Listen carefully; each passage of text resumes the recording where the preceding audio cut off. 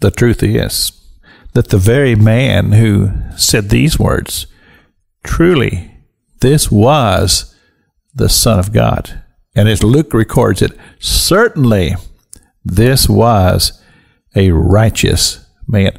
The very man who said those words was responsible for much of the abuse that Christ Jesus went through. The soldiers, they're the ones who stripped him of his garment and put on the robe and mocked him. They are the ones who chastised him and beat him. They are the ones that hammered the nails in his flesh, in his hands, and in his feet.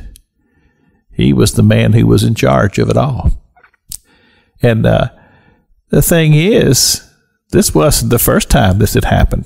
This was common practice. Crucifixions went on there all the time. There had been many people hung on those crosses, and to them it was just a part of another day, kind of the routine. This is what we do. But that day, something was different about that day. Now, they didn't realize it in the beginning. In the beginning, they saw this beleaguered man who had been beaten and abused and who was so weak he couldn't even pick up that cross. They saw all that. It didn't mean anything to them. They were almost at a place in their life to where they really didn't have any feelings anymore. They'd seen so much. But that day, something different about that day. And of course, we know that that day was like no other day in history. There's never been a day like that day. Because truly, as Scripture declares that it says, in the fullness of time, God sent his Son, Jesus Christ, to die on a cross of Calvary. God knew that time from the very, very beginning. He knew the very moment, the very hour, the very second. And it's a turning point in the history of mankind.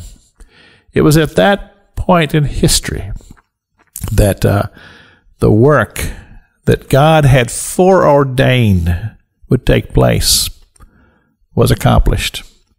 From that point on, we as Christians have been able to benefit from the forgiveness that has come forth through the work of the ministry of Jesus Christ, to where we can bow our hearts and bow our knees before God, and we can confess our sins and ask God to forgive us of our sins, that the price for our sins would be paid. And indeed they were that day. But you see, the centurion, he didn't know all of that. He didn't know anything about that. He saw them ridicule him and put the sign up there, "This is the King of the Jews." He saw them put the crown on his head. It didn't mean anything to him. But yet, something was happening.